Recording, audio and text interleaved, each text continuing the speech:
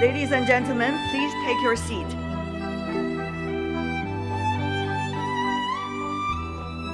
请各位就座。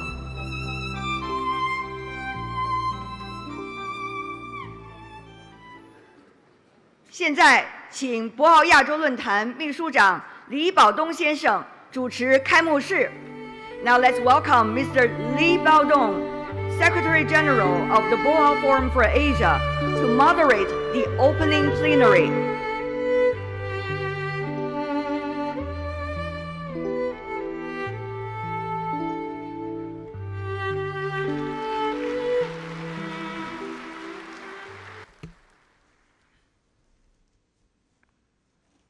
尊敬的中华人民共和国 Your Excellency 全国人民代表大会 Zhao Leji, 常务委员会 Chairman of the 委员长 Standing Committee of the National People's Congress of China.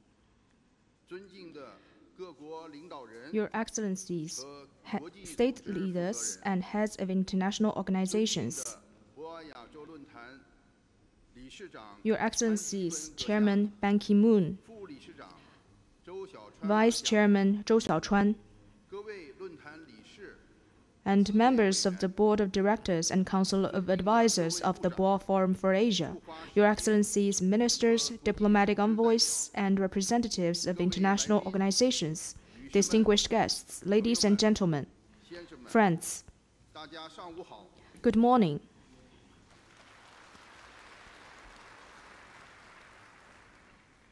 首先我荣幸地宣布 I am honored 博鳌亚 to 洲 declare the opening 2024 of the 年 Boao 年会 Forum for Asia Annual Conference 2024.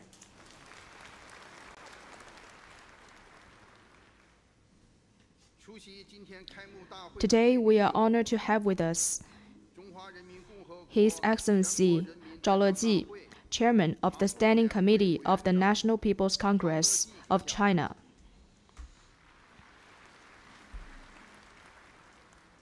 哈萨克斯坦 His Excellency Kasim Jomart Tokayev, President of the Republic of Kazakhstan. 瑙鲁共和国 His Excellency David Adian, President of the Republic of Nauru.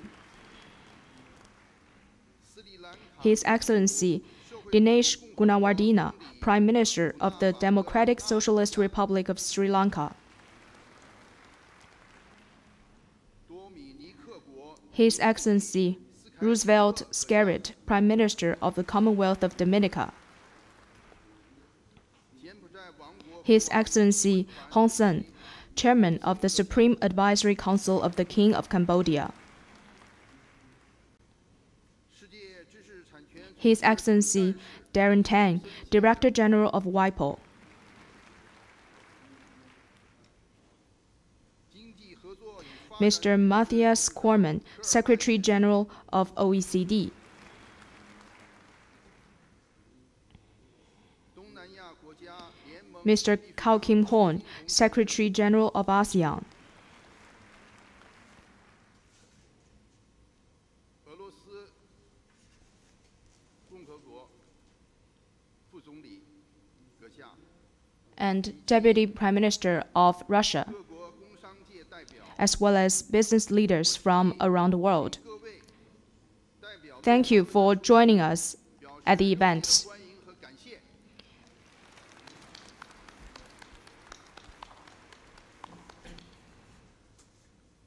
70年前， 70 years ago, 亚洲领导人 many Asian leaders ingenuously put forward the 5 principles of peaceful coexistence, 维护亚洲和世 in indelible contribution to peace and stability in Asia and the world, as well as the sound development of international relations.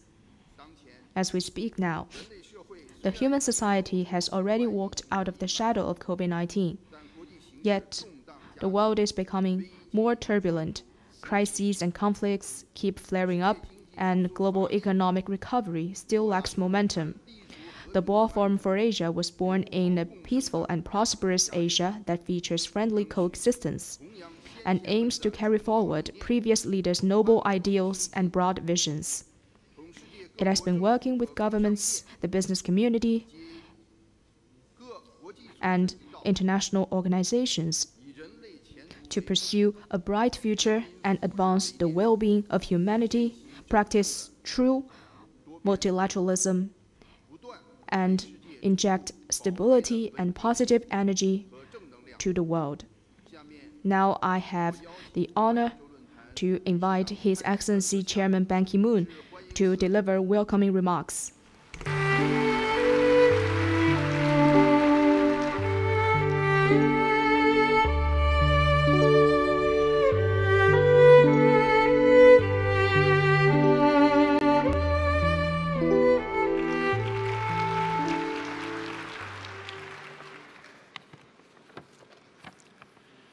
Your Excellency, Chairman Zhao Luji, Excellencies, dear President, since Secretary General Li Baodong has mentioned all the names, I'll just mention names of two presidents. Excellencies, Kassym-Jomart Tokayev, President of Kazakhstan, and also Excellency David Adelang, President of Nauru, and dear Excellencies, Prime Minister, Deputy Prime Minister, and ministers, and ladies and gentlemen. On behalf of the Boao Forum for Asia, I would like to extend a warm welcome to you all for coming a long way to join us at this grand gathering. The annual conference of Boao Forum is a premier platform for leaders to explore the most pressing issues facing Asia, emerging markets, and the world at large. This year, we are honored by such an impressive lineup of policymakers, decision-makers, and thought leaders. With your presence and engagement, we can be confident of yet another inspiring and productive brainstorming during these 4 days. We do have a lot of things: debate, plan and act. No year is easy. No year will be easy in the future. Every year is challenging in its own way. We just had the hottest year on record in 2023 since 1850.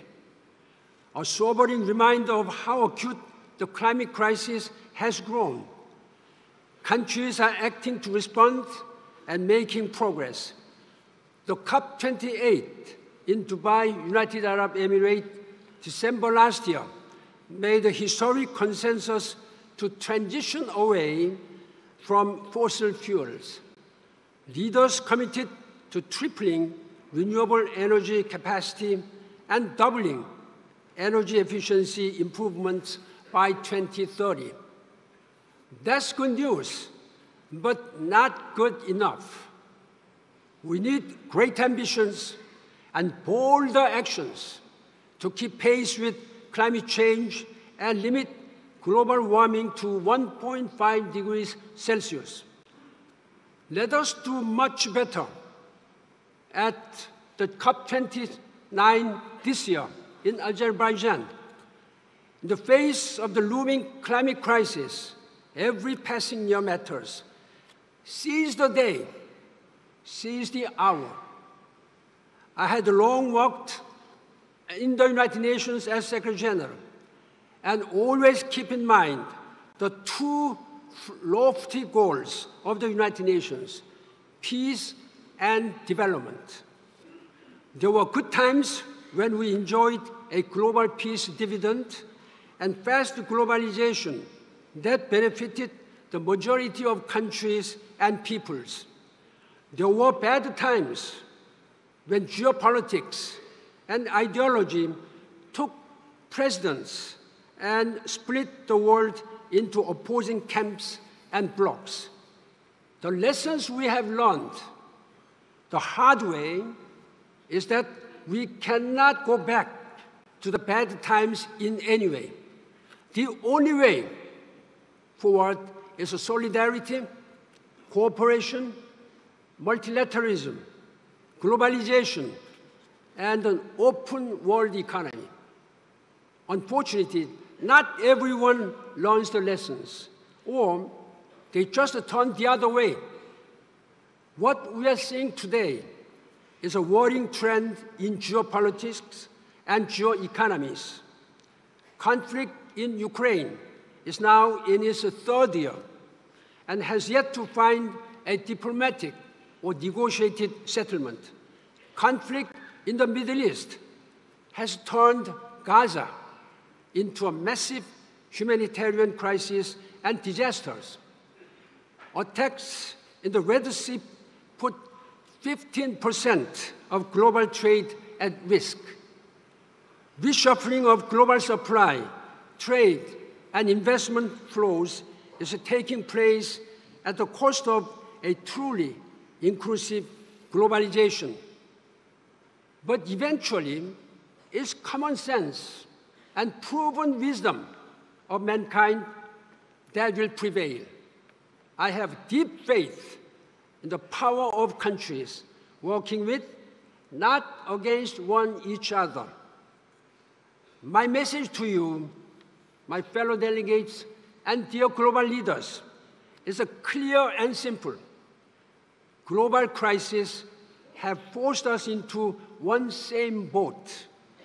We have no other choice but to row in the same direction, correct direction. We are faced with common challenges. We must take up our share of responsibilities. With great power comes great responsibilities. People in this room are global leaders with the power and influence in Asia and the world. As leaders, we are duty-bound to stand up, speak out, and lead by action and lead by example. What we say and do here can make a big difference in our shared future. People lay high hopes on us and on you. Do not let people down. And again, thank you, Your Excellencies and distinguished guests, all for joining us this 24th Boao Forum for Asia. I wish a happy stay here in Boao and wish this conference a great success. Ladies and gentlemen, dear leaders, let us work together to make this world sustainable and peaceful for our future generation. That is, for leaders, your political responsibility. For us and for all of the guests, there's a moral responsibility. Let's finish our job. Thank you very much. 谢谢。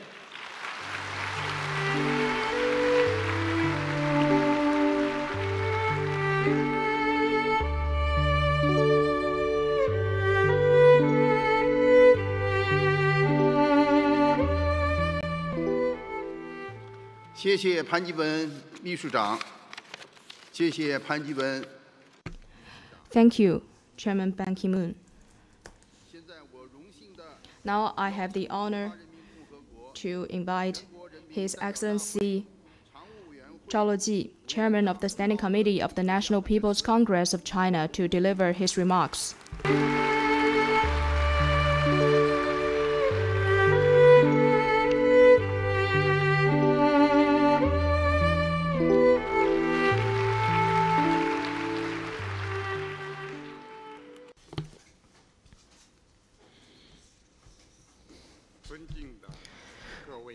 Your Excellencies, Heads of State and Government, Your Excellencies, Heads of International Organizations, Your Excellencies, Members of the Board of Directors of the Boao Forum for Asia, distinguished guests, ladies and gentlemen, friends. Hainan in March is greeting us with gentle breeze, silver beach, and blue ocean. In this beautiful season of spring, it gives me great pleasure to join you, friends old and new, for the Boao Forum for Asia Annual Conference 2024.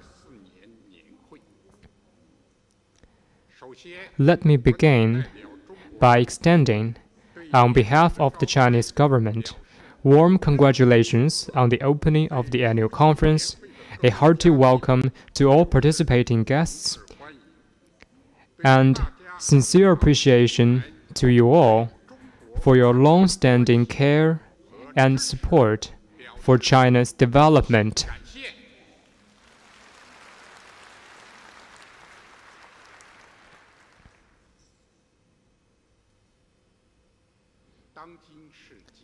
Our world today is going through accelerated transformation unseen in a century. The world economic recovery is lackluster. Problems and conflicts keep emerging. Hegemonic and bullying acts are deeply harmful. Peace and development face grave challenges.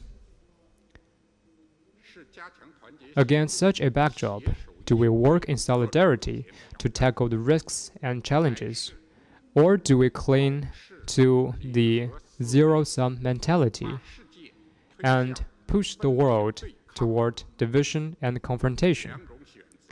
The choice we make and the path we choose bear on the future of humanity and the entire world. In this connection, the theme of this year's annual conference, Asia and the World, Common Challenges, Shared Responsibilities, is a highly relevant one. Where should humanity be headed? China's answer to this question of our times is to build a community with a shared future for mankind. President Xi Jinping stated at multiple international occasions that a community with a shared future for mankind means that the future of each and every nation and country is interlocked. So, we should stick together through thick and thin and endeavor to build this planet of ours into a harmonious big family. This vision is based on the general consensus and expectations of the international community. It also derives from China's sense of responsibility as a major country. It represents China's contribution to humanity's joint endeavor of protecting the homeland and creating a better future.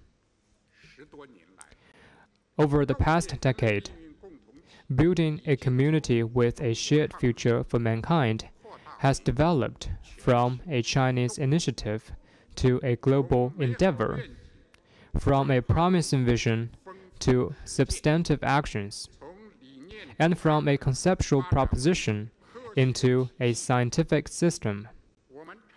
We advocate an equal and orderly multipolar world, and a universally beneficial and inclusive economic globalization. China believes that all countries are equal, regardless of their size, and calls on all countries to rise above the outdated mentality of bloc confrontation and zero-sum game, practice true multilateralism, and jointly build an open world economy. China has proposed and pursued high-quality Belt and Road cooperation. The Global Development Initiative, GDI, the Global Security Initiative, GSI, and the Global Civilization Initiative, GCI, contributing a lot to global prosperity and stability, and delivering concrete benefits to the people. Ladies and gentlemen, friends, 70 years ago, the 5 principles of peaceful coexistence were proposed in Asia. Today, these principles have gained renewed vigor and are more relevant than ever. Having been through hot and cold wars, hardships and tribulations, people in Asia cherish deeply the value of peace and understand that development gains do not come easily. It is important that we hold high the banner of a community with a shared future for mankind, jointly build an Asian community with a shared future, and work together for a peaceful, safe and secure, prosperous, beautiful, amicable, and harmonious Asian home. We should jointly maintain security in Asia and contribute positive energy to world peace and stability.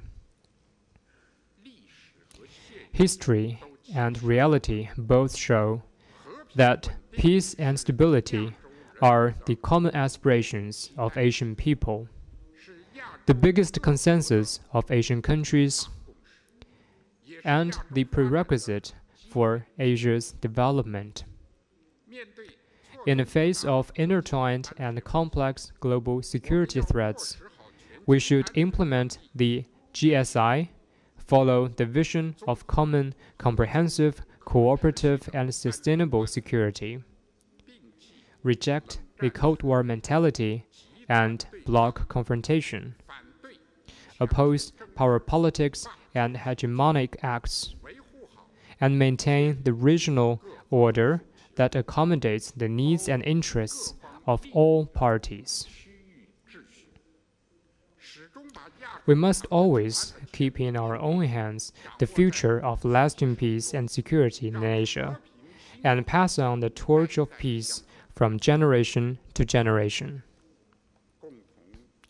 We should jointly promote the development of Asia and provide enormous opportunities for global economic recovery. Today, Asia is the most dynamic and promising region in the world, accounting for 40% of global GDP and contributing to more than 70% of global growth. In the face of a global economy that's been in doldrums for some time, we should jointly implement the GDI, deepen mutually beneficial cooperation across the board, seize opportunities in a new round of technological revolution and industrial transformation, foster and enhance new growth drivers, and promote green, low-carbon, and sustainable development to inject strong impetus from Asia into global economic recovery. We should jointly champion cooperation in Asia and build broad consensus for international solidarity and coordination. Asian countries have the fine tradition of helping each other out in trying times. Together, we have overcome one difficulty after another on our path to development. Now, in the face of clamors for division and confrontation, it is essential that we stay independent, seek strength through unity, continue to walk side by side with each other, jointly oppose unilateralism and self-serving practices, oppose picking sides and block confrontation, and prevent this region and the world from becoming an arena of geopolitical contests. We should jointly advance openness in Asia and build synergy for a world of win-win cooperation.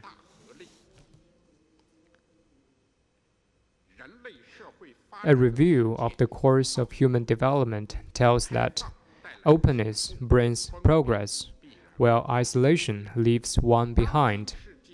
In today's world, the trend of economic globalization is irreversible, and no country is able to develop itself behind closed doors.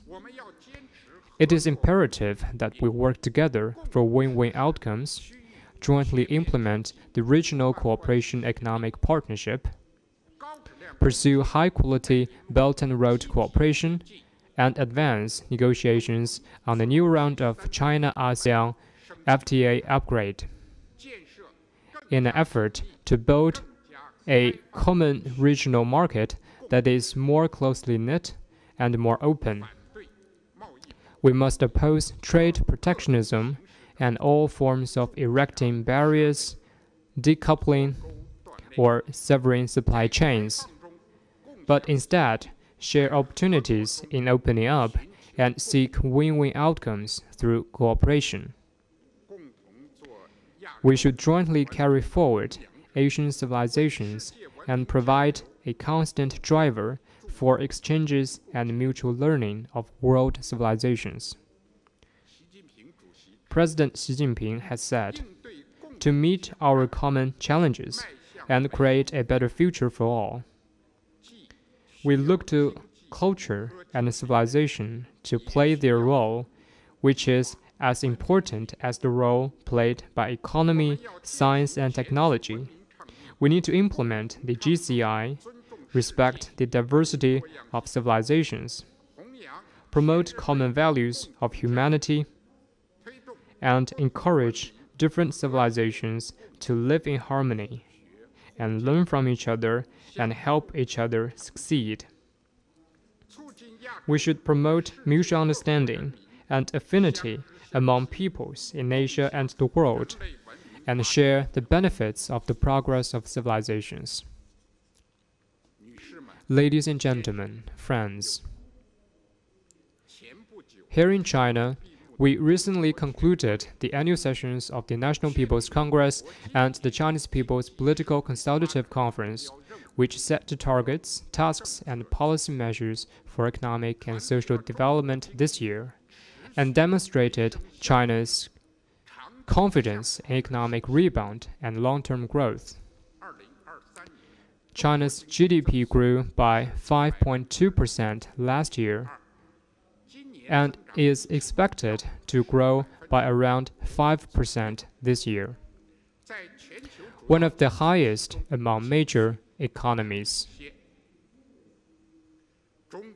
China is advancing Chinese modernization on all fronts with high-quality development, which will inject strong impetus into the world economy and provide more opportunities for the development of all countries, especially our neighbors in Asia. China is committed to innovative development.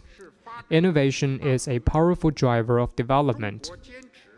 China is committed to an innovation-driven development strategy, one that spurs industrial innovation through innovations in science and technology, and expedites the development of new quality productive forces.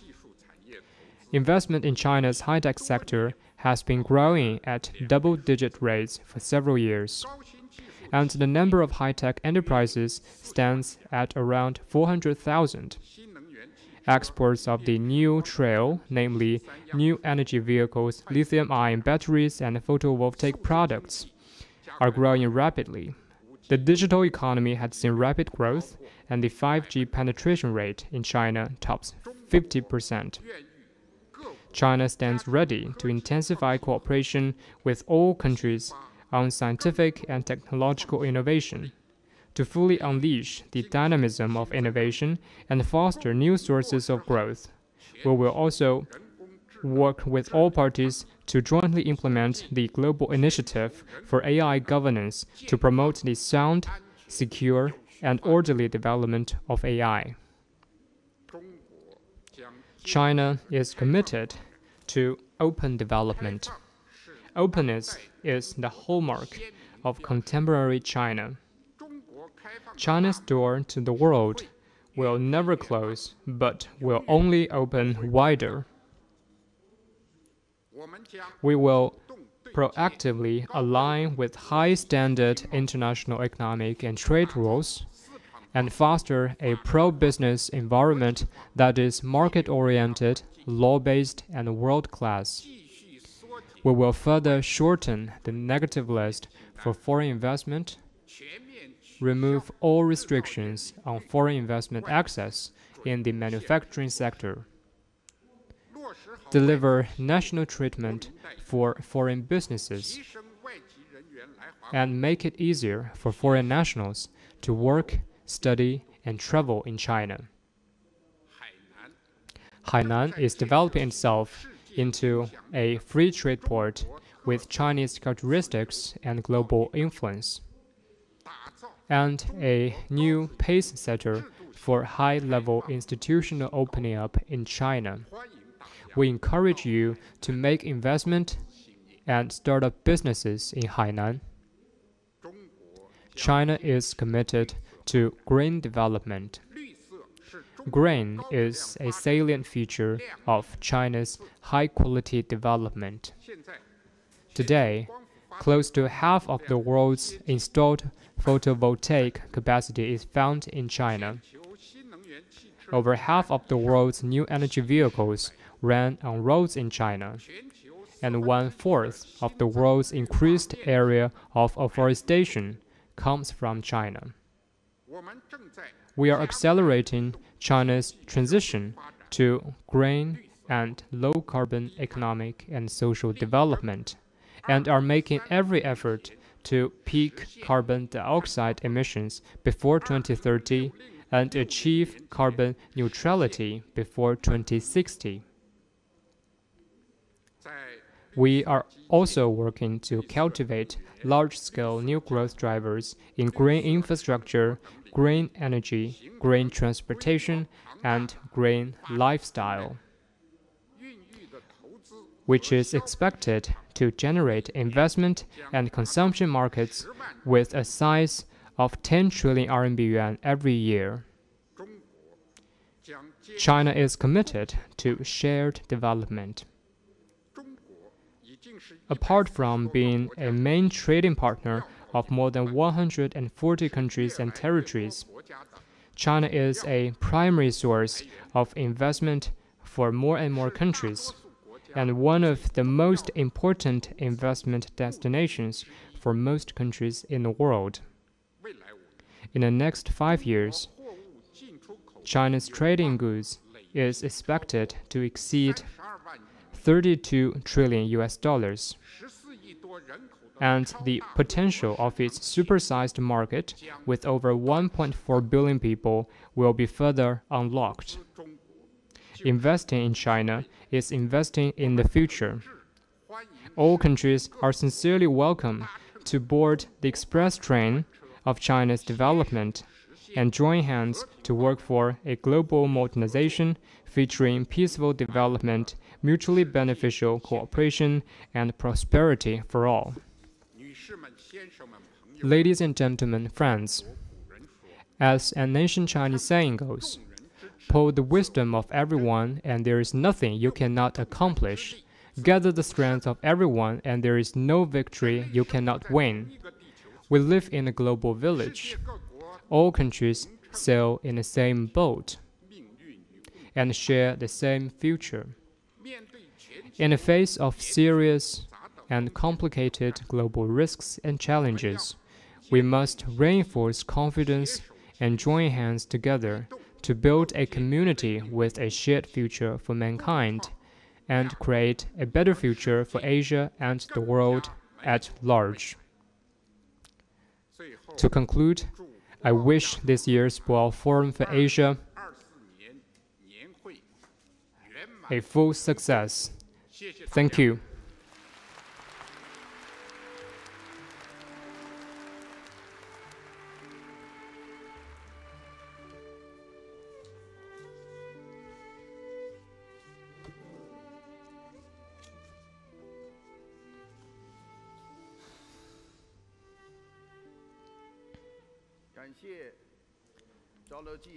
Thank you, Chairman Zhao Leji, for your remarks. Now may I have the honor to invite His Excellency Kassym-Jomart Tokayev, President of Kazakhstan, to give his remarks.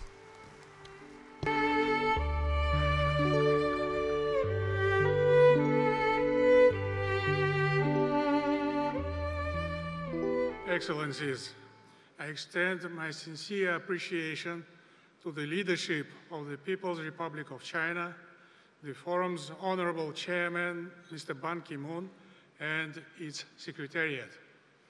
Since its inception, this platform has evolved into a prominent regional and even global center for dialogue and international cooperation. Indeed, we meet today against a backdrop of unprecedented global uncertainty fueled by geopolitical turbulence and economic upheavals. And the outlook is not very promising. As we approach the midpoint of a decade devoted to transformative development, the sober reality is that the global economy is expected to record the slowest half-decade of GDP growth in 30 years. Simultaneously, one of the major challenges facing the world economy is the ongoing trade tensions between major economies. Protectionist policies and escalating trade disputes disrupt global supply chains, hamper economic growth, and undermine investors' confidence. It is evident that the global economy requires a new development paradigm. Failure to address this challenge may result in missed opportunities in the coming decade. In this context, Asia is leading the way towards a new era of sustainable development. Asia is expected to contribute 60% of global GDP growth this year. It also accounts for 53% of global goods traded in several of the world's largest and most vibrant economies. Foreign direct investment in Asia has grown significantly in recent years. It is also home to some of the world's leading technology hubs, accounting for 70% of global patent filings. The region has substantial human resources. 21 of the 30 largest cities worldwide are in Asia. Of the anticipated $30 trillion in middle-class consumption growth by 2030, only $1 trillion is expected to come from today's Western economies. Together, these factors point to a so-called Asian Renaissance. Asia's economic achievements are a testament to the region's resilience, innovation, and determination. While challenges lie ahead, Asia is well positioned to continue driving global growth and development in the years to come. In this regard, the Boao Forum has emerged as an embodiment of the Asian innovative approach to achieving universal economic progress. It has also established itself as a prominent symbol of China's commitment towards global development. Ladies and gentlemen, as we navigate these challenging times, the synergy of political will and economic prudence is of crucial importance. To achieve this synergy, multifaceted cooperation is indispensable.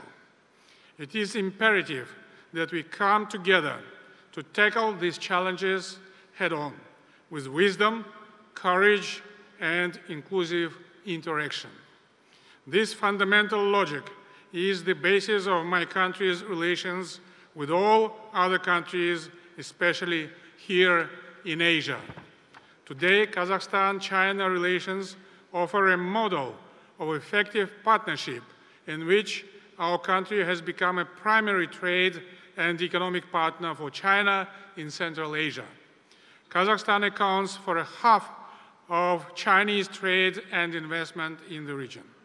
Kazakh-Chinese mutual trade turnover reached a historical record of $41 billion last year.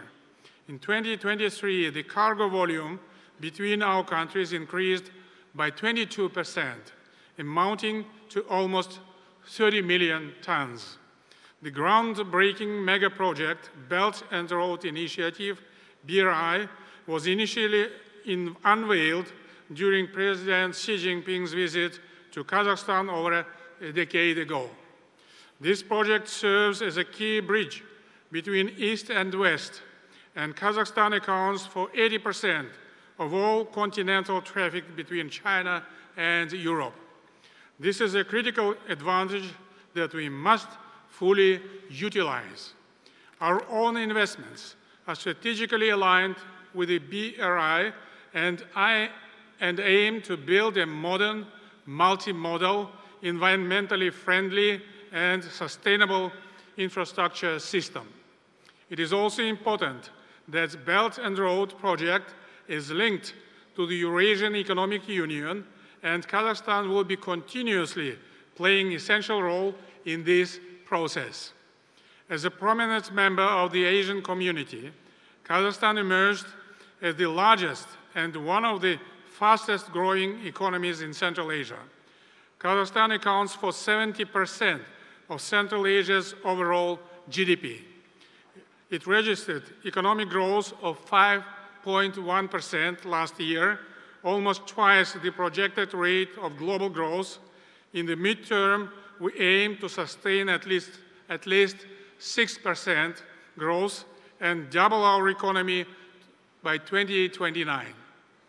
To achieve this, I initiated a new economic course, one that requires structural reforms, but also builds a more dynamic and stronger nation.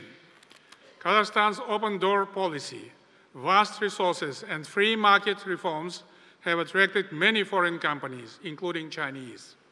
We have also recently created a high-powered investment board to bolster implementation of investment projects through prompt decision-making and comprehensive end-to-end state support. In this regard, we invite our Asian partners to invest into our economy and open new avenues for mutually beneficial cooperation. Our focus on modernization and reform, with a commitment to the highest international standards, including the OECD, reflects a sincere desire to enhance our global competitiveness. It entails the implementation of comprehensive policy packages aimed at improving fiscal and monetary frameworks, enhancing financial flows, and strengthening institutional quality.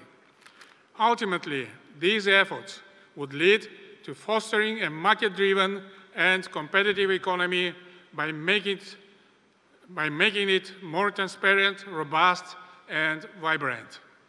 It is clear that to achieve this and to face contemporary global challenges at the same time requires joint efforts. We recognize that no individual country can cope with emerging global challenges alone. Therefore, we must work together to address the issues that face us all. First of all, the world needs a new multilateral trading system based on the principles of fairness and openness. Today, trade barriers, protectionism, and treaty withdrawals are gaining momentum, posing significant challenges to the global economy. Addressing these challenges requires elimination of unfair trade barriers, as well as making supply chains more transparent through digitalization. Second, the global financial framework must be reinvigorated. The financial system should provide equality for all nations, rather than benefiting only a select few. For developing economies to achieve net zero will require a formidable increase in investment, $2.4 trillion per year. However, the consequent reduction of pollution and climate impacts could save the world up to $4 trillion annually. Hence, we urge the international community to scale up its commitment to sustainable finance initiatives. Moreover, huge Asian bond market has the potential to fuel many development projects. The Eurasian Development Bank plans to issue the first Panda bond as a new financial investment instrument. It can be critical to finance global infrastructural projects. Third, food security remains the most pressing global challenge. Nearly 1/3 of the global population still suffers malnutrition. Kazakhstan, as a leading producer of wheat in Central Asia, is committed to utilizing its agricultural potential to ensure global food resilience. In general, we must collectively enhance international cooperation by establishing targeted programs, collaborative agro-innovation hubs, and transfer of innovative technologies. Fourth, the expansion of transit transport cooperation among Asian countries holds significant strategic importance. It is crucial to double up our efforts to develop both existing and new transportation routes. Thus, the Trans-Caspian International Transport Route, or the Middle Corridor, has emerged as the most viable path to secure supply chains between Asia and Europe. Last year, the cargo volume through this route doubled to 3 million tons. In coming years, we expect to reach 10 million tons. At the same time, Kazakhstan is ready to cooperate with its neighbors in developing the North-South corridor. Our country has invested more than $35 billion in transport infrastructure. Over the next 3 years, we plan to build over 1,300 kilometers of railways, increasing our transportation capacity towards China, South Asia, and Europe. We welcome the full-fledged involvement of our Asian partners in jointly developing infrastructure projects within these transport crossroads. Fifth, technological cooperation, especially in artificial intelligence, has immense potential to fuel the sustainable growth of the world economy.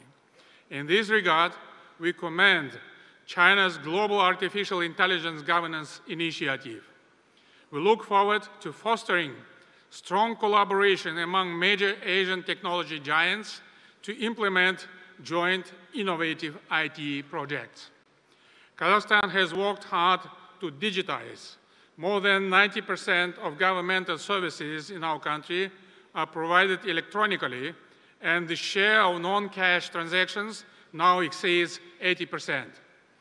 Our country is recognized today by the United Nations as one of the top 30 states in adopting digital technologies and is well equipped to provide a comprehensive IT platform for new projects. The volume of IT exports increased fivefold last year alone. We intend to increase the figure to $1 billion by 2026.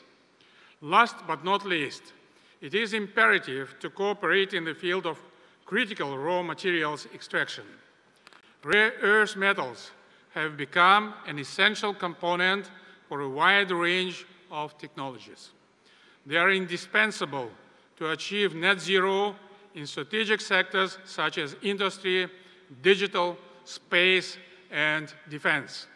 We continue to work with international partners on the most effective way to harness our significant deposits of uranium, lithium, titanium, and other rare earth elements.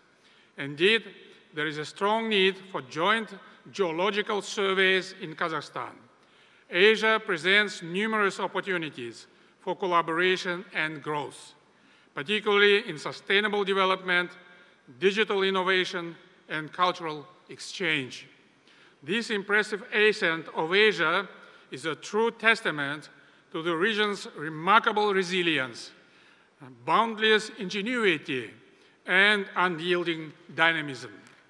As the region continues to evolve and assert itself, growing influence on the global stage, it is essential for countries in the area to engage and tackle common challenges while taking advantage of opportunities that can benefit all parties involved. By harnessing its economic, technological, and cultural strengths, Asia has the potential to shape the world's future. As the current chair of the Shanghai Cooperation Organization and the Conference on Interaction and Confidence Building Measures in Asia, CICA, my country sees great and practical prospects in the work of such important venues as the Boao Forum. That's why it is my sincere hope that the Boao Forum for Asia and the Astana International Forum, as twin pillars of international dialogue in Eurasia, can reinforce efforts to address common challenges in Asia and beyond. I extend a sincere invitation to my fellow leaders, innovators, and pioneers to take part in the upcoming Astana International Forum in June of 2024. By embracing a spirit of cooperation and solidarity, we can overcome the challenges that lie ahead and create a brighter future for generations to come. Thank you for your attention.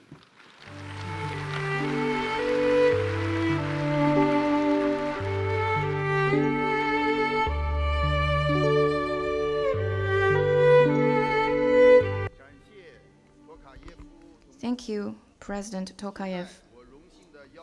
Now, I'm very honored to invite His Excellency President Adian of Nauru.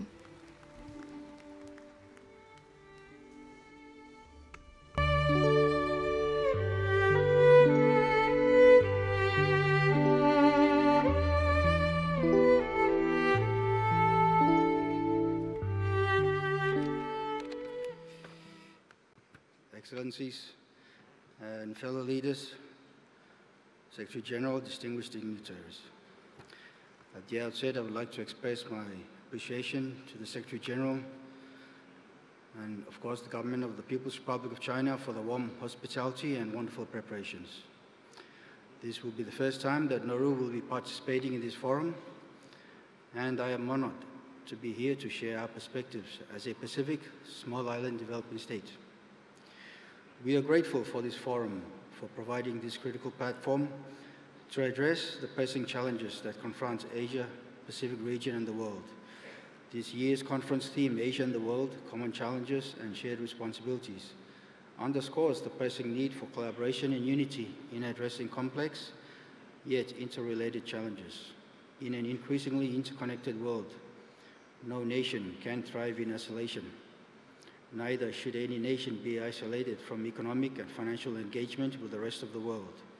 It is only through concerted efforts and mutual respect that we can overcome shared obstacles and build a more prosperous and sustainable future for humankind. As a small, remote country, we are heavily reliant on international trade and other international connections. We have seen how fragile our systems are, and this was painfully exposed when the COVID-19 pandemic hit.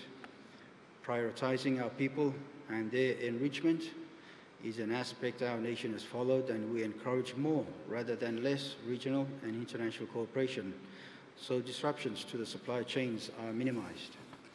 We must build bridges instead of walls and work towards a more integrated and connected world for all our people. We should be inclusive and engaging, and look towards maximum economic and financial participation so that no country, large or small, and despite whatever development status, is left behind. Nauru has recently established bilateral relations with China to recognize and support wholeheartedly the One China principle. This partnership puts Nauru on the right side of history and benefits both our nations and fosters mutual respect, development, and prosperity. During this historic visit, we agreed to work closely in the fields of Belt and Road, trade, agriculture, media, and economic and financial cooperation. We appreciate and applaud President Xi Jinping's openness and the vision for promoting economic globalization and creating new prospects for growth and development, which is vital for small countries such as Nauru. Our bilateral relationship reflects our commitment and support to engagement rather than disengagement, inclusivity rather than exclusivity, with a shared future for mankind where cooperation and collaboration drive progress and prosperity for all. We believe that peace and development are inseparable pillars of human progress. Peace fosters an environment where individuals can thrive, communities flourish, and nations prosper.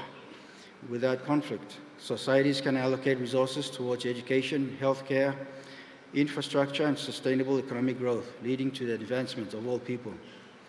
As we all know, conflicts and tensions exist in various regions worldwide. In our pursuits of progress and prosperity, we recognize that conflict hinders growth and destabilizes communities. Therefore, we must strive for peace and development without conflict. We should reaffirm our dedication to building bridges of understanding, fostering empathy, and promoting reconciliation. Together, let us work towards a world where every individual can live in dignity, harmony, and prosperity, leaving a legacy of peace for future generations to inherit. By prioritizing conflict resolution, we pave the way for prosperity, resilience, and shared prosperity for generations to come. We fully support President Xi Jinping's vision of a world without conflict and his dedication to promoting the development of humankind. Nauru stands firmly to the basic human rights of peace, prosperity, and development. Climate change poses an existential threat to Pacific Island nations, despite we ourselves contributing minimally to global carbon emissions, and yet we are among the most vulnerable to its devastating consequences, facing rising sea levels and more frequent natural disasters, threats to our food security and our way of life. Nauru is taking proactive steps to build our resilience through initiatives such as the Higher Ground Initiative, which involves relocating critical infrastructure as well as communities to higher ground, and updating our Nauru Energy Roadmap to achieve our goal of 50% renewable energy, if not more, by 2030. However, we urgently need access to climate finance to support our adaptation efforts.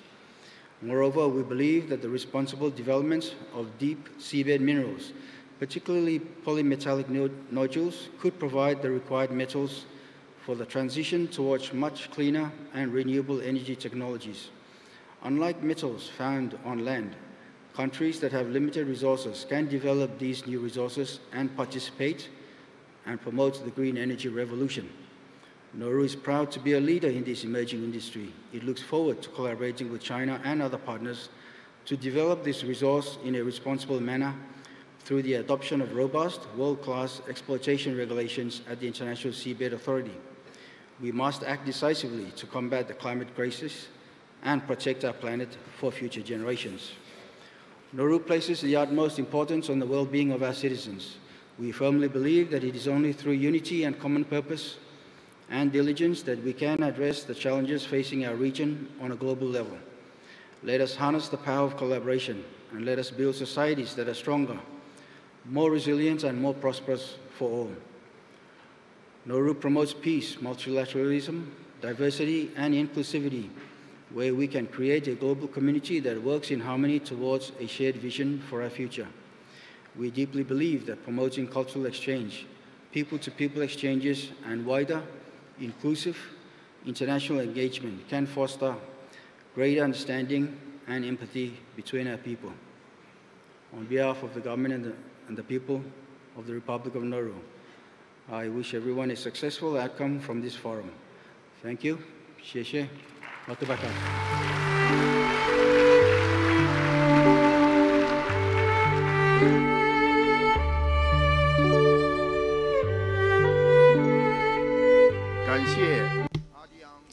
Thank you, President Adiang.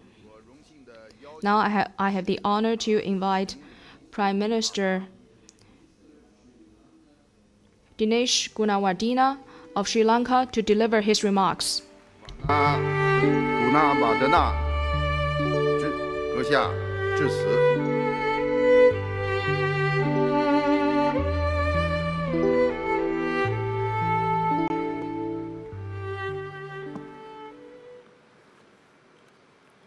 Chairman of the Boao Conference,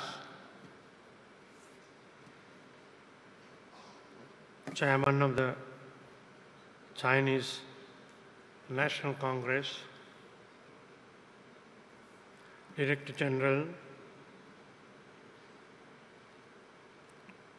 President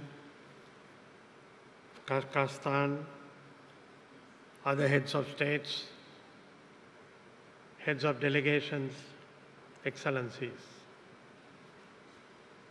former Secretary General of the United Nations, Ban Ki-moon, and fellow delegates, For us from Sri Lanka, we take this special opportunity to participate in an international event that looks to the future, an international event that accepts the reality of climate change, the wants of renewable energy, and to work together within the Asian borders, but working together with all the nations around the world. Firstly, I would like to thank President Xi Jinping, who has given him tremendous strength in the strong economy that grows and the leadership that has dedicated itself to the economic growth of China. Economic growth of China is economic growth of the world. Economic growth of the world will have to be addressed, as we see, as mentioned by the distinguished speakers, of a new order. The new order comes on realities of what we can achieve and what we have achieved. Renewable energy, climate change has to be met, and other changes of a blue economy, which are the important areas for the Asian countries. We have to work together in order to achieve these ends, succeed.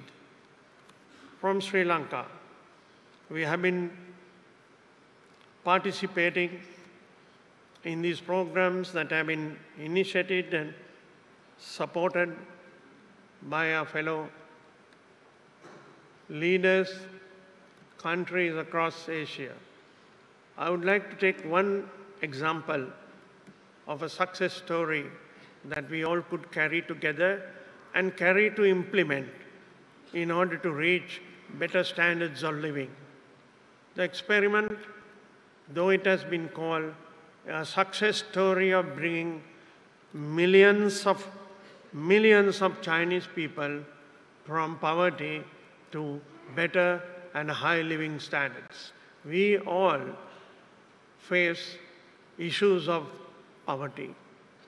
We all have faced issues of improving our agricultural produce in order to achieve food security.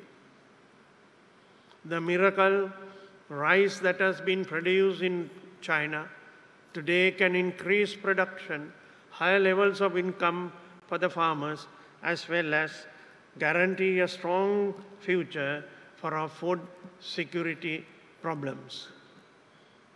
I raise these two issues because over the years, over the decades, over the centuries, population has faced the challenges of food security, security of better environment, and aspirations in order to achieve it. Today, we all know the Boao Conference represents the countries that produce almost 50% of the new investment that has flowed into renewable energy. Mr. Chairman, it is a promise for the future. It is a great trust that has been laid by the Boao Conference. Countries that have joined to take forward the responsibility of sharing the future that can be on trusted basis and targets that we can reach. With this, I would like to thank all the delegates who carry this message from today, once again, to our areas. Relax trade barriers, open areas for more tourism, of different forms of tourism, new requirements on emissions, new plans and programs for renewable energy. These can take our planet to a future that is more secure and confidence. With these few words, on behalf of Sri Lanka, I pledge our support to continue to work together as we have committed ourselves to the maritime lanes of the Indian Ocean, to keep it free for all trade to flow from East Africa to east of Asia. Sri Lanka's port development has taken a new turn of an advanced port development with the assistance of China, for which we appreciate. Sri Lankan Colombo port will become a hub of a new developed port with financial instruments that could cater to the new demands that are growing among ourselves, among our countries, for development and investment, which is essential. This will change the present scenario from East Asia to East Africa and the blue seas, that we all could work together for the future that we face in a successful and agreed joint program is what we look forward to. Thank you once again, and I wish all the nations all success as we move along. Thank you.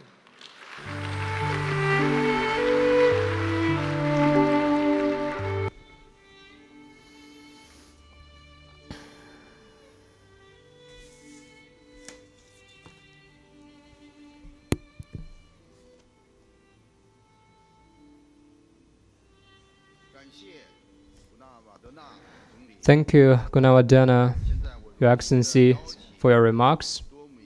Now, may I have the honor to invite His Excellency Roosevelt Skerrit, Prime Minister of the Commonwealth of Dominica.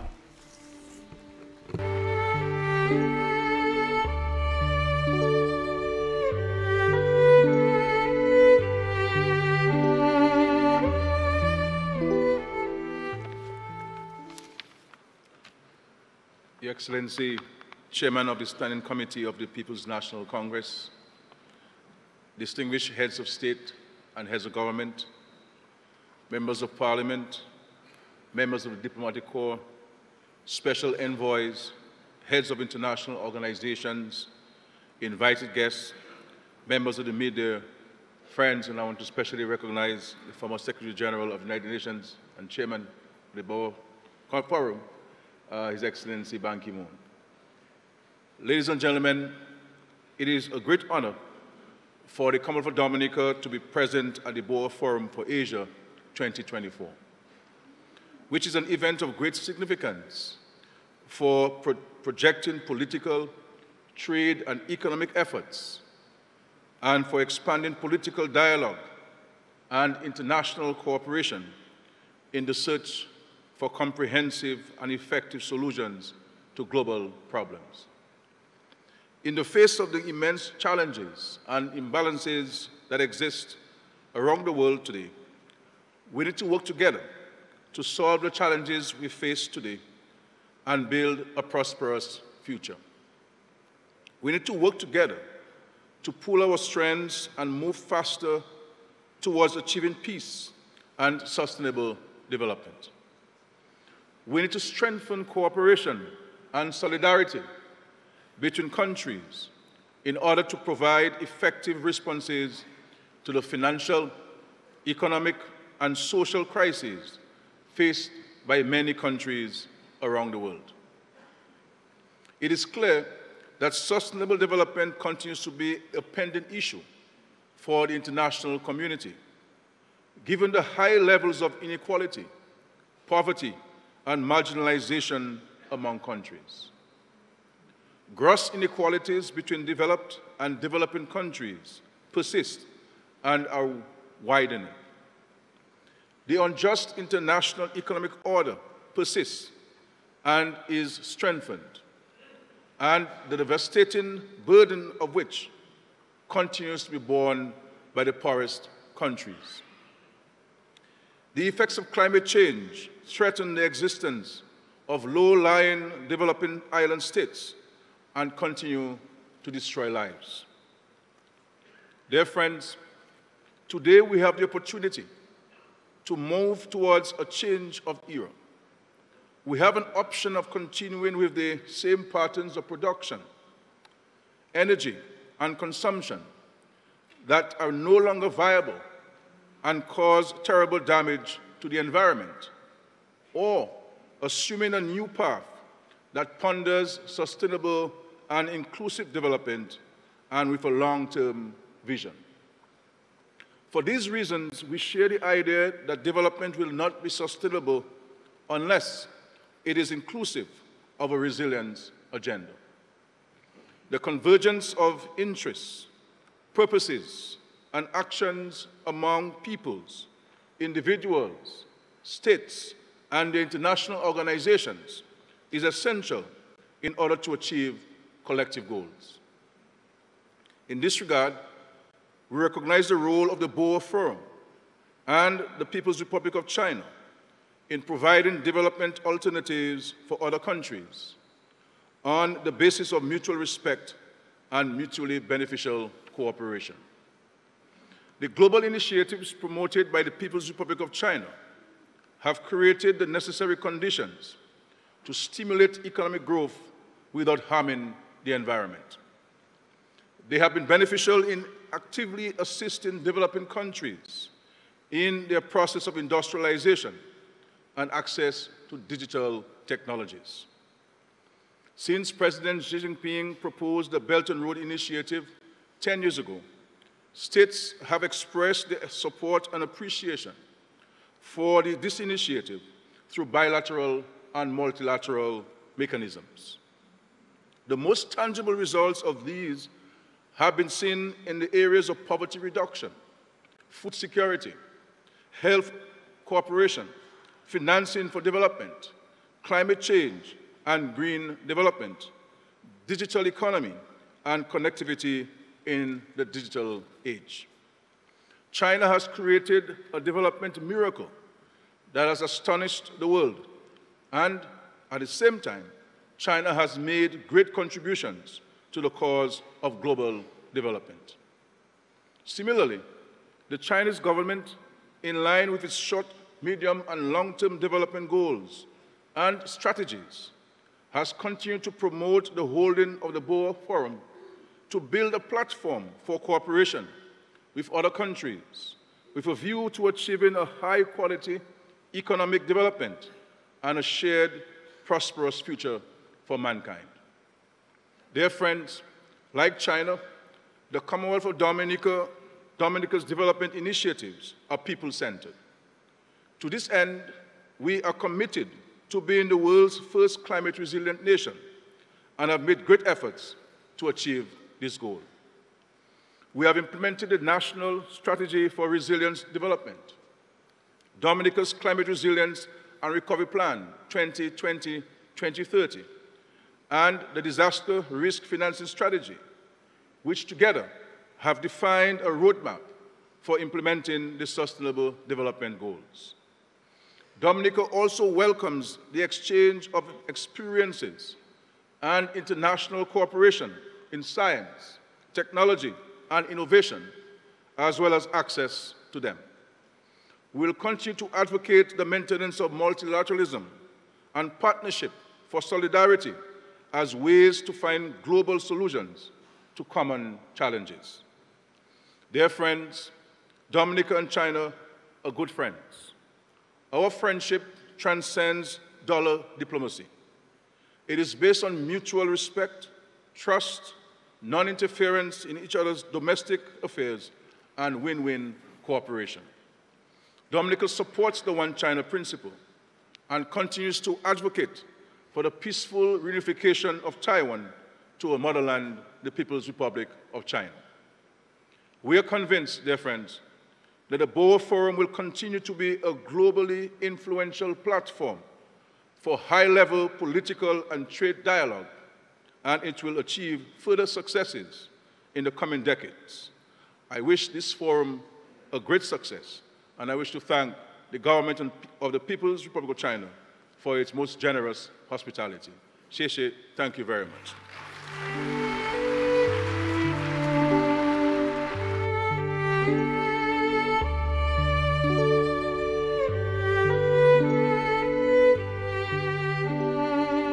感谢斯凯里特阁下发言。 Thank you, Prime Minister Skerrit.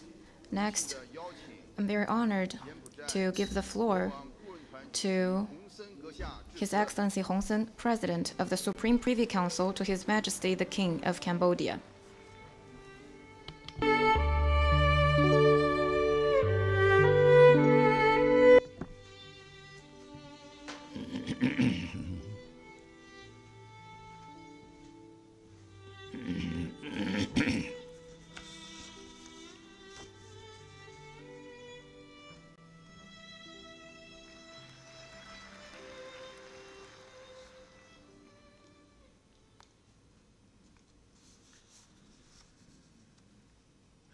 Excellency Li Baomong, Secretary General of the Boao Forum for Asia, Excellencies, Heads of State and Government, Excellency Zhao Liqi, Chairman of the Standing Committee of the National People Congress of China, Excellency, distinguished guests, ladies and gentlemen.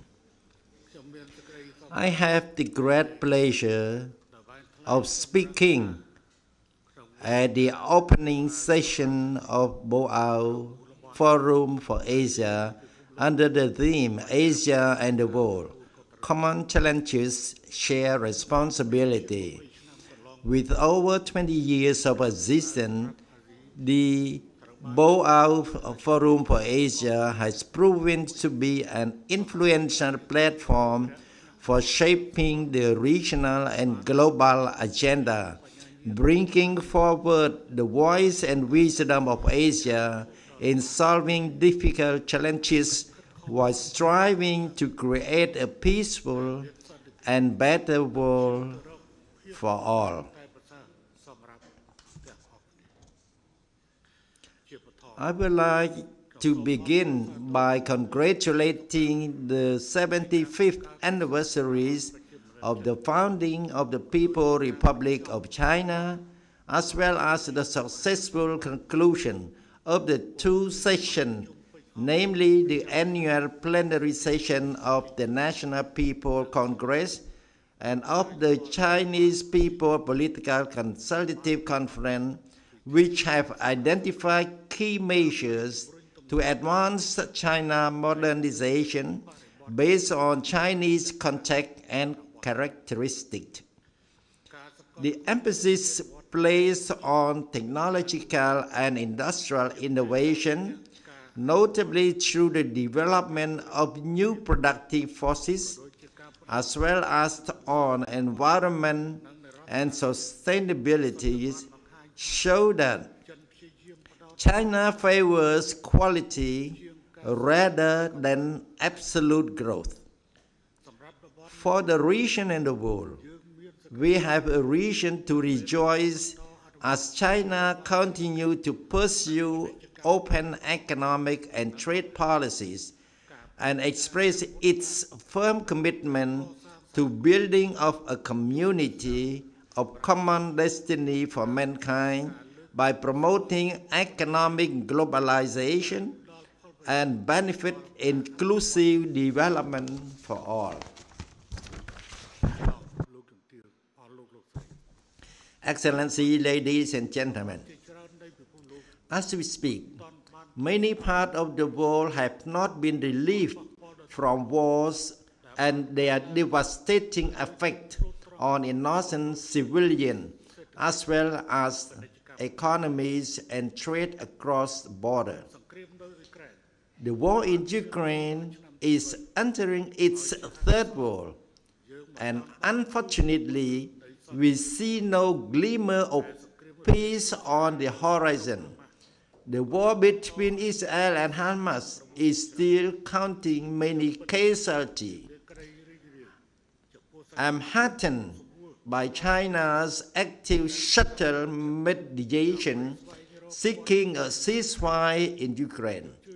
We believe that such action will set a good example for all the responsible actors in the international community in accelerating negotiations and achieving peacefire in Ukraine, as well as in other parts of the world devastated by war and conflict without delay.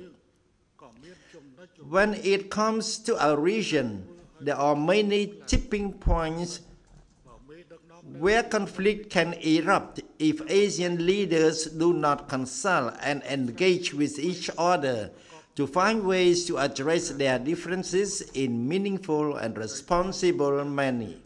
My current concern is that geopolitics continue to dominate the global economic narrative. News about an economic slowdown or sectorial crisis in one country become a reason to declare victory in other parts of the world. Democratic election has become an opportunity to make extreme promises, hostile action, and selfish interests that undermine global interests and the rule-based international order. Furthermore, the current reconfiguration of supply chain does not encourage open, non-discriminatory, and fair access to prosperities and technology transfer, but rather narrow the circle of friends with the determined objective of weakening the other countries. Excellencies, ladies and gentlemen, for Asia, it is the responsibility of all of us to maintain peace and security in the region, to ensure that poverty alleviation does not reverse course, and that future development with shared prosperities can be better fostered. Asia has made great strides in development and served as an engine of growth, especially during a difficult period when the global economy was at its lowest in 3 decades. Asia's robust economic growth and position as the world manufacturing and trade epicenter have given it an important global role.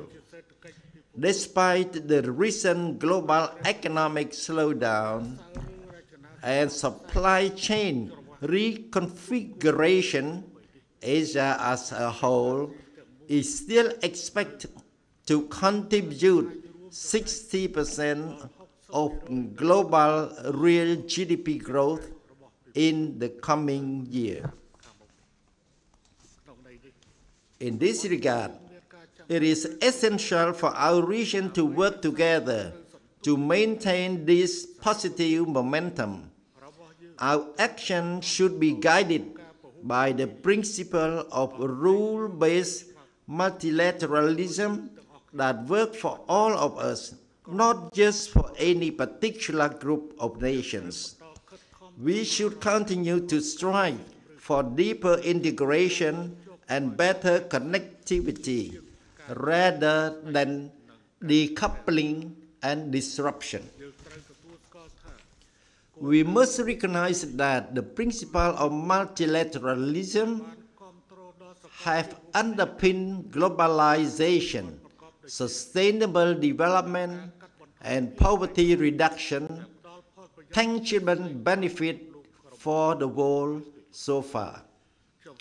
I would like to take this opportunity to commend China for its role as a global leader in shouldering a heavy responsibility in supporting the growth of all the nations from Asia to Africa to Latin America.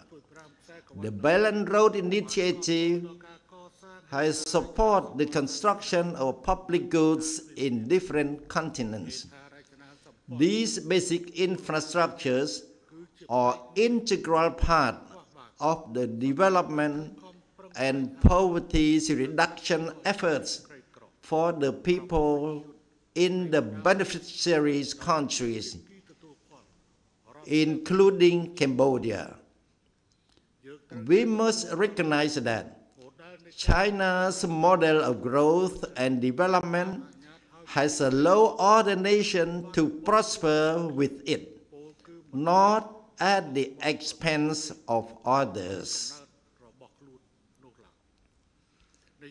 It is our shared responsibility to foster common growth based on a multilateral, rule-based international order and give all countries, large and small, the opportunity to shine, grow, and have their voice heard. We must endeavor to uphold multilateralism that support the interests of the entire communities of nations, so that the people of the world can enjoy peace and a better qualities of life. I would like to conclude my speech by wishing the Boao Forum for Asia continued success and fruitful deliberation in the interest of the world. Thank you for your kind attention.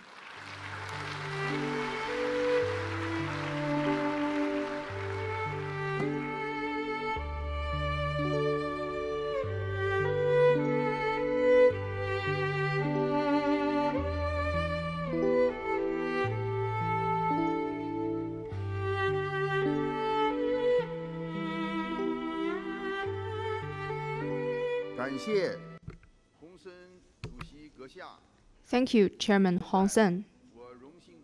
Now I have the honor to invite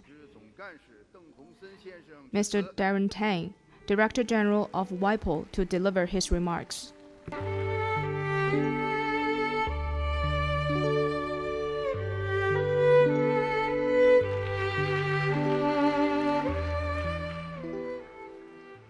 Your Excellency, Mr. Zhao Lezi, Chairman of the Standing Committee of the National People's Congress of China, Your Excellency, Mr. Ban Ki-moon, Chairman of the Boao Forum for Asia, Mr. Li Baodong, Secretary General of the Boao Forum for Asia, Excellencies, distinguished guests, it's an honor and pleasure to be here at the Boao Forum for the first time.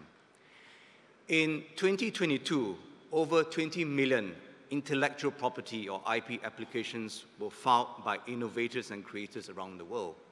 That's about 40 applications every minute. This is not entirely surprising.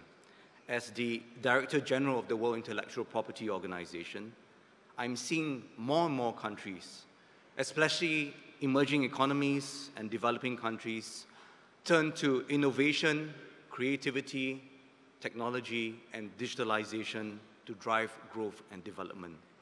But what may be surprising to many of you is that Asia has become the world's most powerful IP engine, with 70% of all IP applications coming from Asia, up from 50% 20 years ago. Why is this happening? First, confidence in domestic innovation and creativity in Asia has increased tremendously. Not only is Asia home to 300 over unicorns and a quarter of the world's technology scale-ups, but Asia files more patents in semiconductors, digital technology, and computer technology than the rest of the world combined. Asia culture and content is also booming. Increasingly, people around the world dance to K-pop, relax with Asian language film and TV, and connect through games like Genshin Impact. Second, Asia has emerged as a center of vibrant business entrepreneurship. Not only is Asia home to the world's fastest growing middle class, its peoples are also adapting to digital services faster than anywhere else.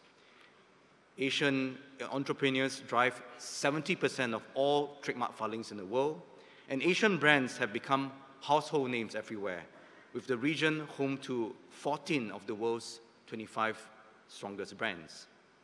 And third, government and popular support for innovation has become stronger. WIPO's Global Innovation Index, or GII, ranks the performance of over 130 economies around the world each year. 6 Asian economies are now in the world's top 20, with China the only middle-income economy near the top 10. The fastest improving countries are also predominantly from Asia. Last year, WIPO surveyed 25,000 laypersons from around the world about their attitudes towards IP. Interestingly, it showed that 75% of people from Asia agree that IP benefits the economy, higher than in any other part of the world. These developments show that Asia has emerged as a major driver of ideas and innovation, and that the global IP landscape has become much more diversified, with game-changing ideas emerging from all parts of the world. WIPO welcomes this development, but it also means that the work of my agency cannot be business as usual. IP can no longer be just for experts and specialists, but also for those innovating and creating on the ground and at the grassroots level. IP cannot be only for the biggest companies, but also for startups, small and medium enterprises, women, and youth. And IP must now become a powerful catalyst for all countries to create jobs, attract investments, support businesses, and for economic, social, and cultural development. As a United Nations agency, WIPO is pleased to be a forum where important IP issues are discussed by our 193 members and where global IP standards are set. But discussion must lead to action, and that's why we're focused on using our networks, our expertise, and resources to create impact on the ground. And let me share with you a couple of examples. WIPO has a WIPO Academy that has trained in the past 10 years 1.2 million people. And just in the past 2 years, we trained 220,000 people from all over the world. 45% are from Asia, and 80% are from developing countries. And what we're doing is that we're not just training people in technical IP knowledge, but increasingly in practical IP skills, so that people in Asia and everywhere else in the world can use IP to grow their business and to meet their aspirations. We have also launched over 80 impact-driven projects around the world. These are not one-day, two-day, one-week seminars or workshops, but months-long programs that focus on mentoring and imparting skills to underserved groups like women, youth, and small and medium enterprises, as well as even local communities and indigenous peoples. In Bangladesh, Jordan, and Pakistan, we're helping women entrepreneurs brand, package, and market their traditional products like handicraft and textiles. In Bali, we have launched a project on IP for sustainable tourism. In Oman, we're helping frankincense producers add value and enter new markets. We're doing the same project in Kazakhstan for Uport Apple. And with ASEAN, we are supporting initiatives for the region's creative and digital economy, and recently holding a joint youth digital forum in Kuala Lumpur, Malaysia. But innovation should not just serve a country or region. It has to serve the whole world as well. Let us take climate change, a challenge we all face and which many previous speakers mentioned as well. Addressing the threat of climate change requires that we harness the power of innovation and technology. While green innovations exist, the problem is how to deploy these on the ground to make a difference. Often those who are offering the technologies are not connected to those who need them. And that's why WIPO has created WIPO Green, a free online platform to matchmake those who are offering technologies with those who need the technologies. WIPO Green has grown to cover nearly 130,000 technologies from over 140 countries. It is now the largest green tech platform that the UN offers today. And with 1,000 matches, it is starting to make a difference. But much more needs to be done. And here's where we welcome more Asian green innovators to join us to make a difference to the world with your ideas. Ladies and gentlemen, in these difficult and challenging times, my belief is that IP can be a bridge, not just between an idea and the world, but also between different peoples, regions, and countries. WIPO will work hard to support each country to use IP to grow and develop, and to work with all Asian countries as well as with the global family of countries to harness the power of innovation to address our common global challenges. Thank you very much. 谢谢.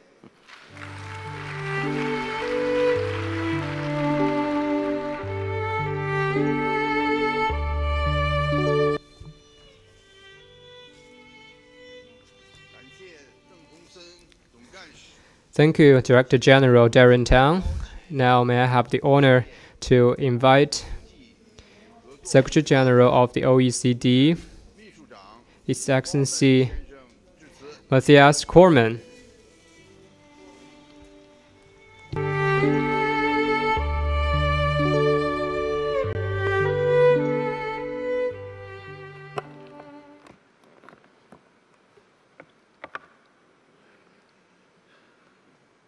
Excellencies, distinguished guests, friends all, may I join others in thanking the government of the People's Republic of China and the organizers of the Boao Forum for Asia for the very generous hospitality. Thank you also for the opportunity to share a few brief observations in this opening plenary session. Countries across Asia are dynamic, innovative, and powerful drivers of global economic development and growth. As has already been noted by one of the previous speakers, Asia will contribute about 60% of global GDP growth this year. Asia's continued growth and development journey will be driven by the powerful combination of your extraordinary pool of human capital, covering half the world's population, your manufacturing capacity and rich natural resource endowment, and your close integration into global supply chains. While leveraging these assets, global cooperation and globally effective, well-coordinated policies to tackle the common challenges of our time will help optimize both the strength and the quality of the growth and development outlook, which will help optimize the opportunities it creates for people across Asia and all around the world. Globalization, increasing global trade, has been a central pillar of Asia's economic success, delivering significant benefits to its people. Indeed, globalization and increased global trade has delivered increased incomes and living standards across Asia and all around the world, helping to lift hundreds of millions of people out of poverty. Effective global cooperation to ensure a well-functioning global market based on a rules-based global trading system in good working order remains very much in Asia's interest, as it is in the interest of countries all around the world. Let's work together to keep improving globalization so that it can continue to deliver benefits for people around the world in an environmentally sustainable, fair, and inclusive way. And let's work together to tackle climate change, to optimize the global effectiveness of emissions reduction efforts in countries around the world while adapting to the effects of climate change. Let's work together to seize all the exciting opportunities created by the digital transformation of our economies and societies while better managing some of the associated risks, challenges, and disruptions. And let's also work together on effective policy approaches to respond to the economic and social impacts of population aging, which is also becoming an increasing economic and social challenge for Asia. In Asia by 2050, there will be 41 people for every 100 aged 65 and over, up from just 16 today. The OECD is committed to work with governments across Asia to help navigate these and other common challenges, including through our long-standing key partnership with China. We're committed to continue our work together on reinvigorating international trade. Countries around Asia have made significant progress in trade liberalisation, including with respect to the services sector. But there is opportunity and a need to do more. We're committed to continue our work together on accelerating the sustainable transformation of our economies and meeting our climate objectives. Working together to achieve our shared objective of carbon neutrality. To achieve our shared global climate objectives, we will need to significantly improve global cooperation and coordination of our efforts. The OECD's Inclusive Forum on Carbon Mitigation Approaches is our flagship initiative, designed to help optimize the global emissions reduction impact of efforts in countries around the world through better data and information sharing, evidence-based mutual learning, and inclusive multilateral dialogue. Last but not least, we are committed to working together and share best practices to ensure our education systems equip our young and our adult learners with the skills they need to succeed in an evolving workforce impacted by the green and digital transformations, as well as population aging. Through our flagship program for international student assessment, PISA, we help policymakers identify progress in their education systems and identify priorities for further reforms with an emphasis on foundational skills for reading, mathematics and science. Our latest results from PISA 2022 included 81 participating countries from around the world, including 13 in East and Southeast Asia. The OECD looks forward to continuing our work together with you to tackle our common challenges and to assume our shared responsibilities. We will do what we can to help secure strong, resilient, sustainable and inclusive global growth, leveraging our data, evidence-based analysis and inclusive multilateral dialogue to support better policies for better lives. My very best wishes for a successful Boao Forum 2024. Thank you. 谢谢.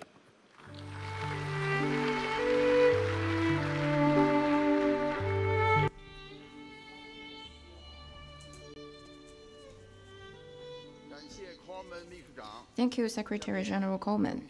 Next, I'm very honored to give the floor to the CEO of Saudi Arabia Basic Industry Corporation, Mr. Al-Faji.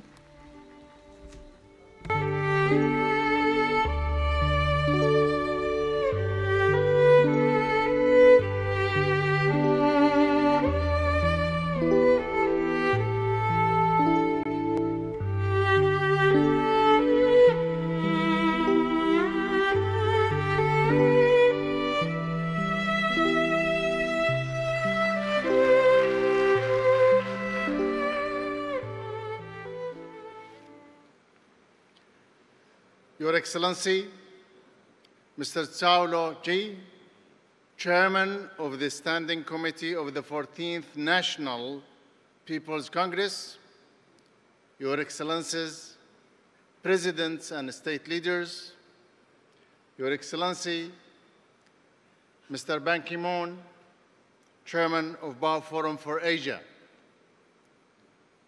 Your Excellencies, ladies and gentlemen, I'm truly honored to return to Boao to speak on behalf of the global business community at this prestigious event.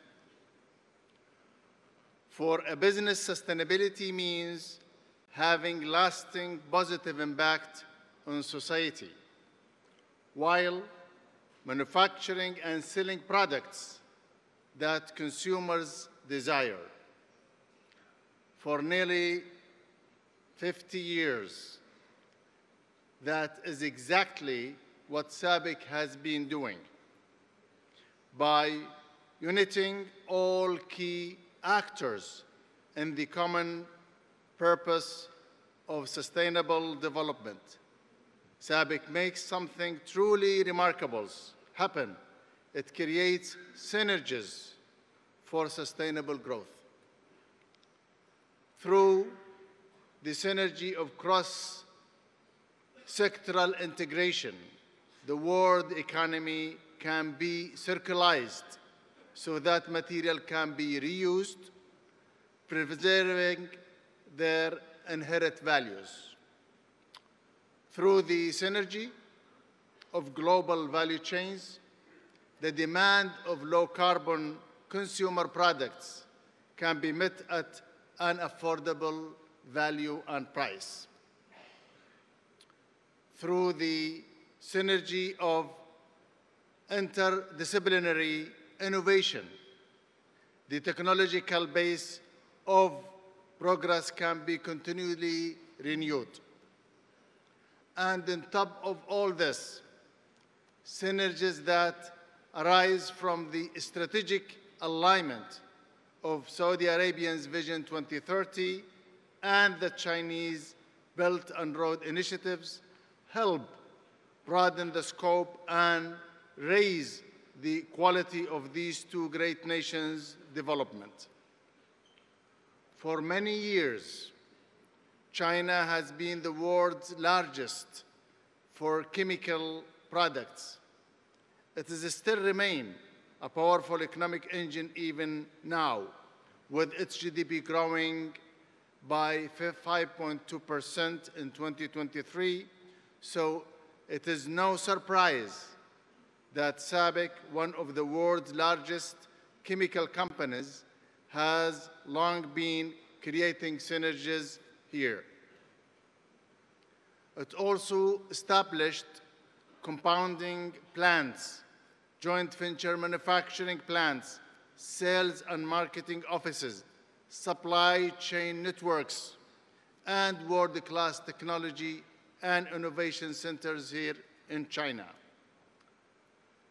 After celebrated successful polycarbonate commercial operation at a joint venture with Sinopec last year, the latest edition of SABIC assets will be a 45 billion yuan world-scale petrochemical complex that SABIC began constructing last month with the Fujian Energy and Petrochemical Group. I believe that SABIC provides good model for all other companies to follow. If Asian companies cut across institutional boundaries to establish sustainable synergies like SABIC has, then we can have constructively overcome our common challenges and equitably fulfill our shared responsibilities. Finally, I'm very pleased to announce that SABIC will join hands in May this year with Boao Forum for Asia to host for the first time a PFA conference in Riyadh, Saudi Arabia. I look forward to continuing our inter-regional dialogue there so that we unlock some synergies for sustainable growth. Thank you very much. Xie.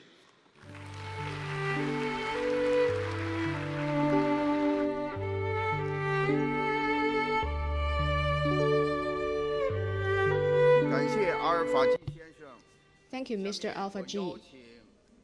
Now I'd like to give the floor to Mr. Pascal Soriot, Executive Director and Chief Executive Officer of AstraZeneca.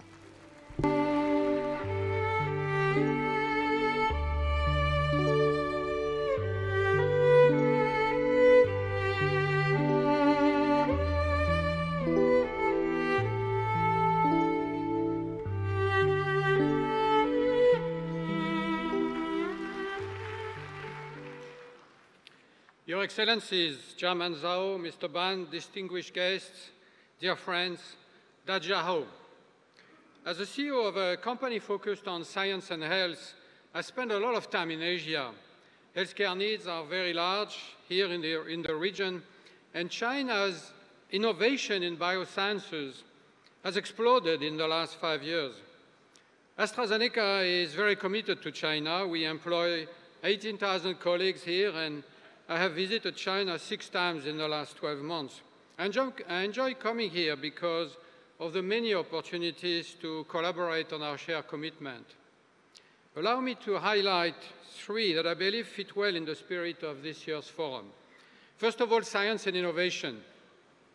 Supported by Health China 2030, Chinese biopharmaceutical innovation in the last 5 years has reached global significance, and I believe it has the potential to help millions of people worldwide. In the last 12 months, my company, AstraZeneca, has partnered with 7 Chinese biotech companies for a total deal consideration of over $6 billion to bring their innovation to the world. This is something that would have been impossible 5 years ago. This includes an agreement with Ecogen on a new medicine for obesity, as well as the acquisition of a company involved in cell therapy, Gracell Biotechnologies. Cell therapy has the potential to transform the treatment of cancer as well as some immune diseases and deliver cure. And Gracell, a Chinese company, will be at the heart of this transformative approach to treating cancer and immune diseases. Just a few days ago, we also signed a memorandum of understanding with Minhai Biotech on vaccines for China and for the world. Our large R&D center in Shanghai, which is one of our strategic sites globally, is accelerating the role China plays in developing these new medicines globally and taking a leadership role in our organization globally. Second priority or shared commitment, equitable health. There are 4.5 billion people in Asia, and the average life expectancy has increased substantially to 74 years. And yet, there's a lot more to do. Today, over 85% of deaths in the region are caused by chronic diseases such as cancer, cardiovascular disease, and chronic obstructive pulmonary disease. Good health remains elusive to many in rural communities, and patients with rare diseases have also limited access to effective therapies. To make health more equitable for all, we must bring healthcare closer to patients. Conditions such as kidney disease, chronic bronchitis can be treated much cheaper and much better in primary care centers. Also, investment in early detection is also vital, especially for cancer and rare diseases. Intercepting the disease early gives patients a better chance for cure and avoids or delays hospitalization, which is costly and carbon intensive. Take lung cancer, for instance. There is 1.3 million deaths each year in Asia, more than anywhere in the world. By detecting lung cancer in the early stages, we can increase 5-year survival rate to 90%, versus only 10 to 15% if patients are diagnosed at the metastatic stage. These kind of advances are within reach, and it will soon be possible to diagnose many cancers very early thanks to a very simple blood test, identifying tumor DNA in the blood. And China is playing a big role in these new technologies. Finally, and very close to my heart, sustainability. The climate crisis, we all know it, is the largest public health crisis of our time.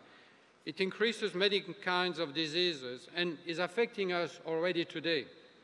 COVID killed about 7 million people, but climate change and pollution cause an estimated 12 million deaths every year. At the same time, the healthcare sector accounts for 5% of global emissions and contributes to the problem. We must change that. So with our partners at the Sustainable Markets Initiative, we have set up the China Health Working Group to decarbonize healthcare. This creates exciting partnerships, including a green power purchase agreement for our factories across China.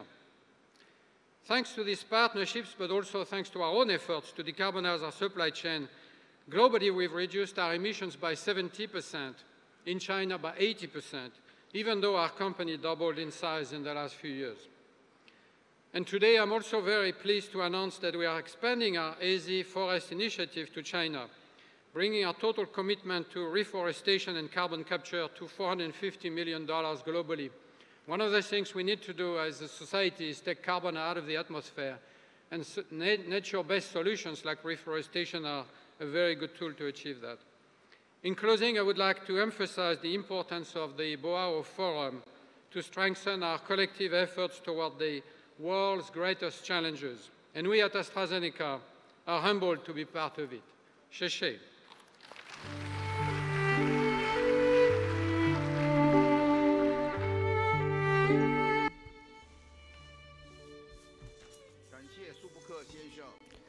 Thank you, Mr. Southroad. Now I would like to invite Mr. Andrew Forrest, founder and executive chairman of Australia Fortescue.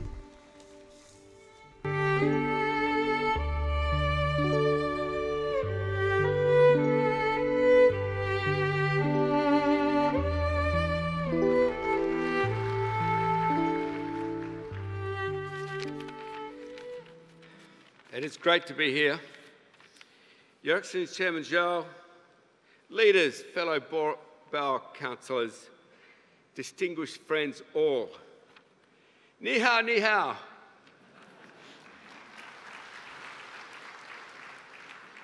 Thank you for having me today. The Boao Forum is the epitome of Asia working with itself and reaching out to the world. Look at all of us. We're from countries all over the world, but particularly here in Asia. In Asia, we're from different religions, if at all, different cultures, very different politics. Yet, we are not arguing, we're not threatening each other. We aren't and we mustn't ever, as we should never follow the disharmony we see elsewhere around the world.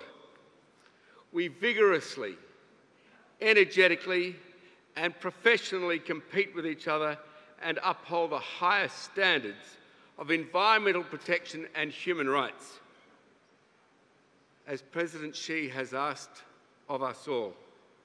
In the letters I have read and the thoughts I have studied from his youth, we must protect the environment, and it is the key to advancing humanity. When we do this, our competition improves the standard of living of all of us, of everyone. This is what the Boao Forum for Asia stands for. This is despite the considerable differences in religion, politics and culture. This must be Asia's example to the world. Environment is key, and the most dangerous is global warming. With an estimated up to 300 gigawatts of green electricity built last year, and the 1,000 green gigawatts China already has, it is on track for an amazing achievement over 3,000 gigawatts early next decade, green energy. Add in breakthroughs in the production of green hydrogen, green ammonia, batteries, and Asia can again lead the world into a future without fossil fuels. Here in Asia, we have the leadership, we have the manufacturing capacity, we have the innovation. So the world needs to step away forever from volatile energy prices, lower standards of living, and in the case of 600 million people, no power at all. Step away from life-ending pollution. We have the AI to forecast the sun and wind and the future energy consumption. Green hydrogen, green ammonia, and batteries with a super smart grid can do the rest. China has shown the world how to build renewable energy assets at scale. It has shown how to drive down the cost of renewable energy, and must show us how to use them. However, there are forces which are pushing against renewable energy, even though Texas has just suffered the worst bushfires in its history.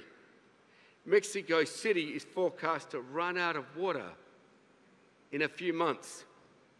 And Spain has suffered its worst drought on record. How many more warnings? How many more months? How many more years? Hottest on record before we wake up to the fact we must change. China, you will beat your own forecasts of peak emissions in 2030.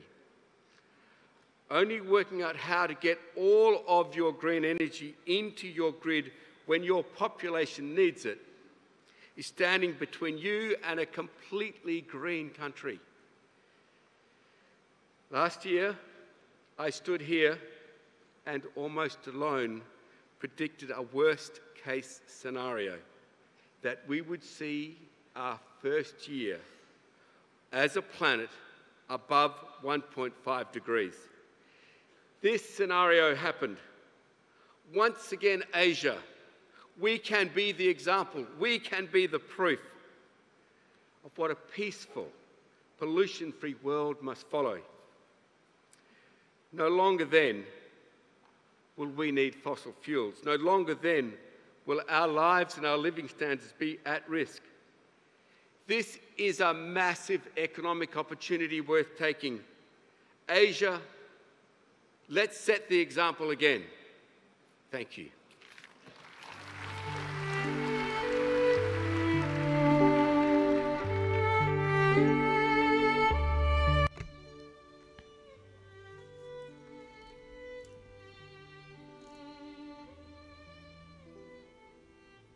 Thank you, Andrew, for your speech.